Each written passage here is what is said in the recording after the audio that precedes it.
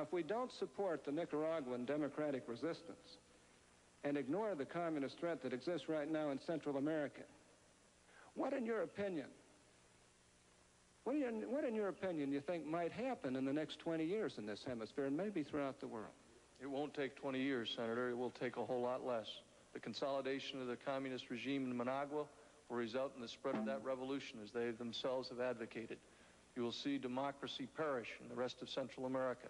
If the communists get control of Central America, which I assure you they will if we leave Nicaragua as a base for the Cubans and the Russians, then they'll be in a position to throw 50 or 80 million refugees into the United States. They can break our economy and never fire a shot. If you deeply believe that this is a communist menace that is going to march from Nicaragua up to Texas and Topeka and soon take over the United States, maybe it would justify the means. But if you look back over the history of this thing, each one of these crises has not. Look at Angola. We were told 10 years ago that if we allowed a Marxist government to take over in Angola, we'd never get another oil tanker out of the Persian Gulf, but they would disrupt the sea lanes. Well, the Marxist government did take over in Angola. We were told that if we lost Vietnam and Indochina, that the whole row of dominoes would fall. What were the results? When we lose the war, all the dominoes that were supposed to fall, instead of falling, they become, just a few years later, what the World Bank, our own institution, calls the economically strongest region in the world. Counsel, I don't believe that anyone who served in Vietnam, who saw what happened as a consequence of our efforts, when in my opinion we won all the battles and then lost the war, could ever be unaffected by that unless they were totally insensitive. I would also point out that we didn't lose the war in Vietnam. We lost the war right here in this city. Well, what North was saying there was that America's real enemies are inside this country. And that would explain why North spent so many years under Bush's auspices preparing contingency plans for rounding up large numbers of dissenters if we ever go into another war. Now, you'd have thought that the committee would have been outraged by North's sort of declaration of war with a large segment of the American people, but instead of their disagreeing with them, most of them actually agreed with him.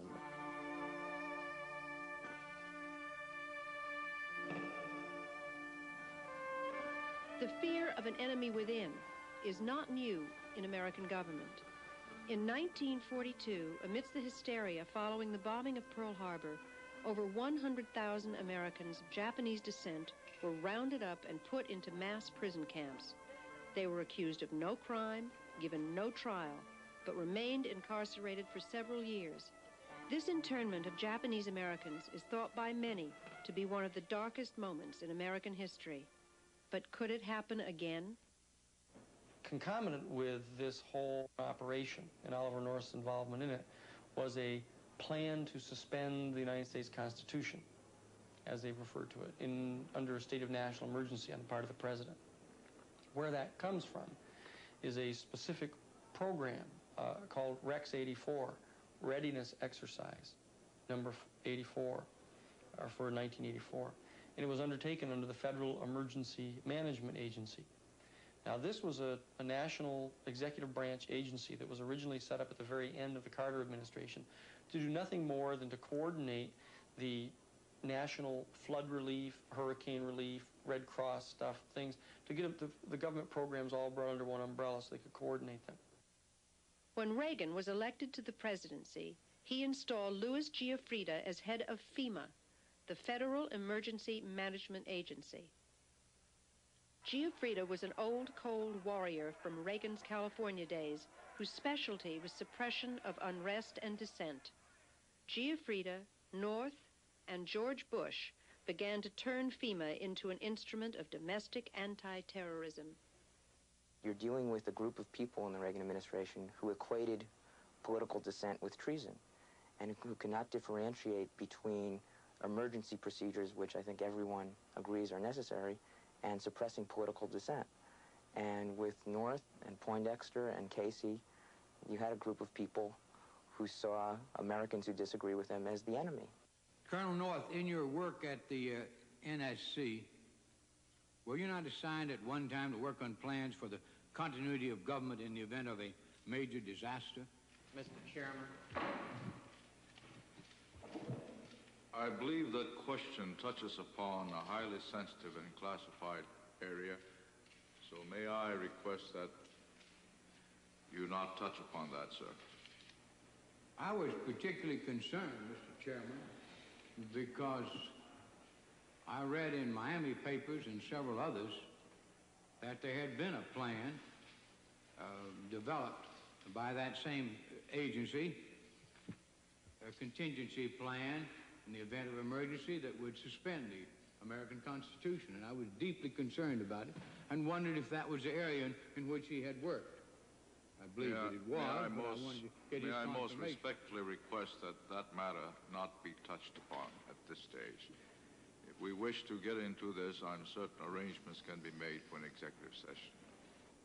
And tragically, the only member who got close was Jack Brooks, and he was stopped by the chairman. But the truth of the matter is that, yes, you do have those standby provisions, and the plans are there, and the statutory emergency plans are there, whereby you could, in the name of stopping terrorism, apprehend, invoke the military, and arrest Americans and hold them in detention camps. If the president ordered a direct strike into Central America, which was to be codenamed Operation Night Train, we got the documents on it, that they would set up a concomitant domestic readiness exercise or war game scenario called Rex 84, the main rationale of which was to round up 400,000 undocumented Central American aliens within a 2-week period of time and incarcerate them in 10 military detention camps. They rehearsed this, but of course if you were rehearsing the rounding up of 500 million aliens, you have also rehearsed the rounding up of 500,000 critics of the administration.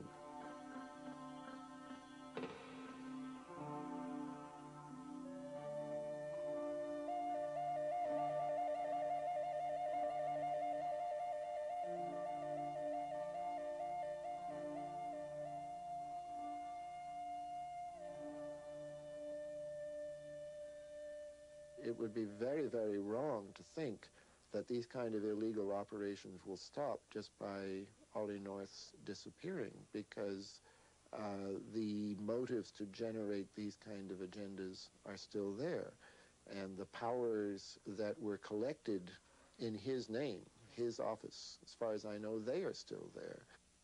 In times of passion and in times of great fear, what to the eyes of the person and the mind of a person in time of relative peace and stability seem impossible, become very real, very logical, very possible. One of the most threatening developments surrounding these revelations is the use of money raised through illegal activities to influence the American electoral process. There are growing indications that large amounts of offshore money are being funneled to conservative political action committees to mount campaigns against liberal congressmen up for re-election. They have set themselves up as an independent government outside of our country's shores, operating out of private corporations with hundreds of millions of dollars at their disposal. And they will not be told no. Not only they won't be told no by individual congressmen, because they will smash them politically. They've moved money into these PACs from offshore to help fund these campaigns against people who don't support their policies. We've come actually full circle where these people over on the Hill are intimidated, that they're afraid of having a whole campaign launched against them in their congressional district. Hey, you know, in the 70s, there was a congressman or two who really stood up to the CIA. There was Congressman Pike, who brought out a very, very critical report on what the CIA had been doing. And that man was destroyed. His report never even got to Congress. I mean, there was Senator Clark, for example, with the Clark Amendment, which stopped operations in Angola, prohibited the CIA from operating there. A lot of money came into his state in the next election. They said it was South African money. Who knows? And he was defeated. Senator Church, who led the overall critique of CIA operations, a lot of money came into his state of Idaho in the next election, and he was defeated. So congressmen can see who has the power and who has the money in these things, and every now and then one or two of them will stand up and oppose them, but they need an awful lot of encouragement from the people before they're going to take on such powerful enemies. Do you think the Iran-Contra scandal will have an effect on future government operations? No, I think it will be more the same. I don't think that it's going to have much of an effect at all. I just think that they'll be more careful next time. They will continue to carry on covert operations. I think this has been going on forever. They make laws which are for us that they don't seem to be able to, they don't apply them to themselves very often. And who is going to inhibit them? The gangsters that are running this country is going to inhibit somebody. What's happening here, my friends, is a major deception which is in process as we stand and talk tonight, a major deception in the same way that the Warren Commission was a major deception worked upon the American people, the same way that the Watergate investigation was a major deception worked upon the American people. Just like the bombing, the secret bombing of Cambodia was kept secret and was a deception worked upon the American people.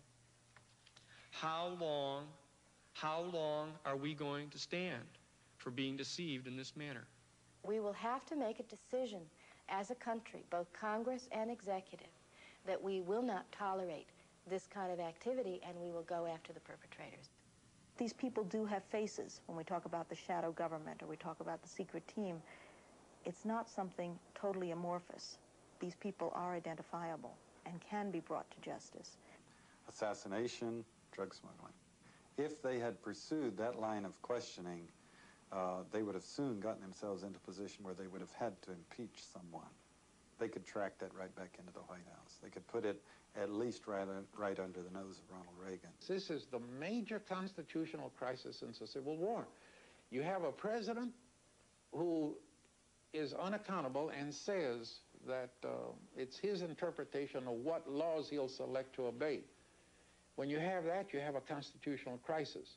All of these things that have been alleged for years and have been speculated and have been charged and have been consistently denied are being confirmed. And these documents have shown an incredible array of efforts, all of which were denied to Congress repeatedly and flat-out lies by top members of the administration and by the president.